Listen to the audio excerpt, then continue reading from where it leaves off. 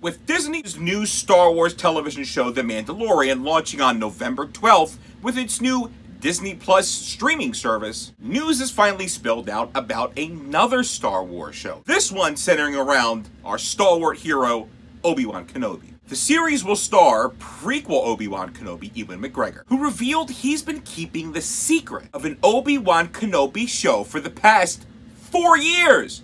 4 years! The hour-long show will run for 6 episodes, take place after episode 3, and will deal with the aftermath of wiping out the Jedi. Shooting starts summer 2020 for a possible release of 2021. Is streaming the future of the Star Wars universe?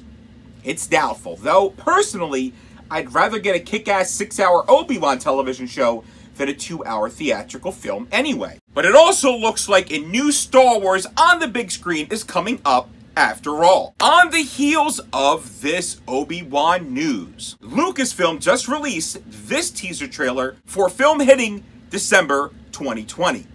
Let's take a look. Lucasfilm, in association with Disney, Marvel Studios, and Warner Brothers, comes the team-up we've all been waiting for. Wicket the Ewok and Jar Jar Binks, as you've never seen them before.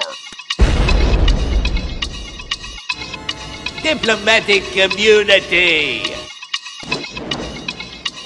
Misa thinks just a been revoked. Well, that's certainly a new approach for fans of both Star Wars and Lethal Weapon. But hey, do not worry. If you were thinking that film looks way too violent for today's PC audiences, 13 Going on Twi'lek is still hitting theaters Valentine's Day 2021.